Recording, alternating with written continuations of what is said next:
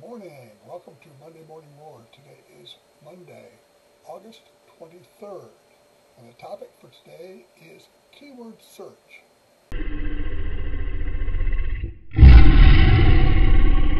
The topic today is keyword search.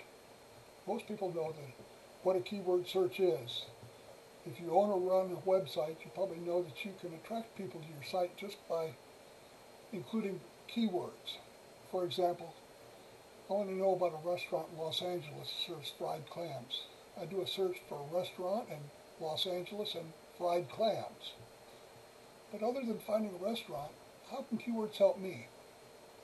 Let's imagine that everybody's biographies and any review made about them and or their business were searchable in a Google database.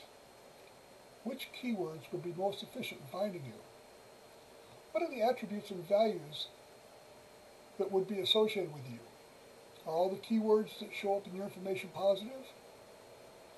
Are the people that you interact with motivated to post reviews that mention your positive attributes and values? Would you be able to motivate them to give an honest opinion of you and your business without asking them directly? Have you ever been motivated to write a positive review with keywords for a person or business? We're becoming a database and search engine society.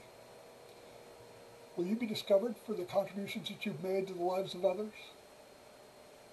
Have a great week, and I'll see you next Monday.